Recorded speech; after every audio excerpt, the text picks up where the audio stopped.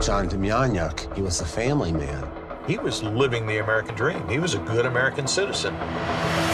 Up until the government came along and said he was Ivan the Terrible. Charges were filed today against John Demjanjuk. The 66-year-old Ukrainian native is accused of being a Nazi death camp guard named Ivan the Terrible. The crimes that he was accused of were horrid. The Israeli government is seeking his extradition as a war criminal. And that's where the drama begins. На моїм серці, моє серце є чисте. Once the survivors began to testify, it became a national obsession.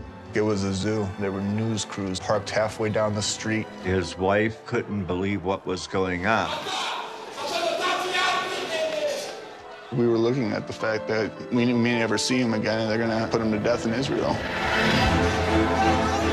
The Justice Department presented evidence right from the KGB. I was sure that I would destroy the show. There was something rotten going on. My father's a very kind person, a very gentle person. Are you sure you're not making a mistake? Everybody in the courtroom went, Demjanjuk could have been a monster or a victim of wrong identity. My deepest fear is that I think he can be anybody.